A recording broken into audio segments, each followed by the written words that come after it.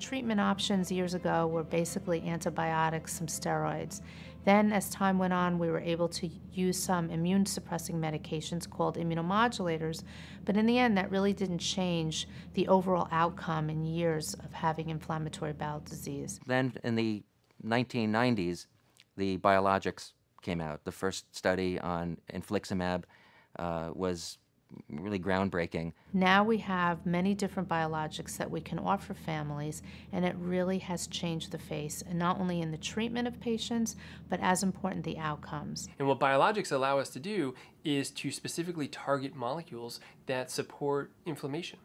And this is a huge advance. We usually are on the cutting edge. We are active participants in the major pharmaceutical drug trials. My colleagues have been associated with the start of Remicade, Humira, Cimzia, vedolizumab, which are all very important drugs that are now all currently FDA approved and part of our standard of care algorithm. We understand that there are so many medicines out there, but not everyone responds to every medication the same way.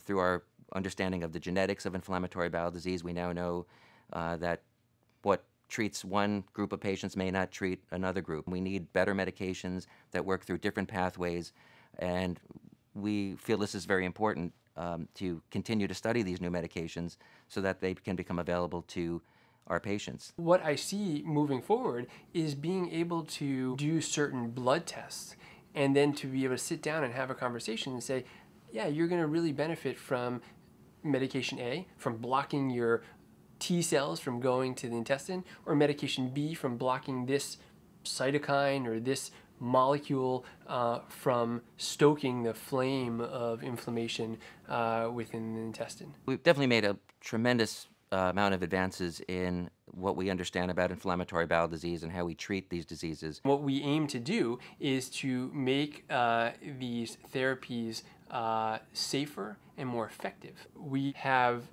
started therapeutic trials to transplant the bacteria from a healthy person to a person who has inflammatory bowel disease to try to understand if certain bacteria can help stimulate the healing process.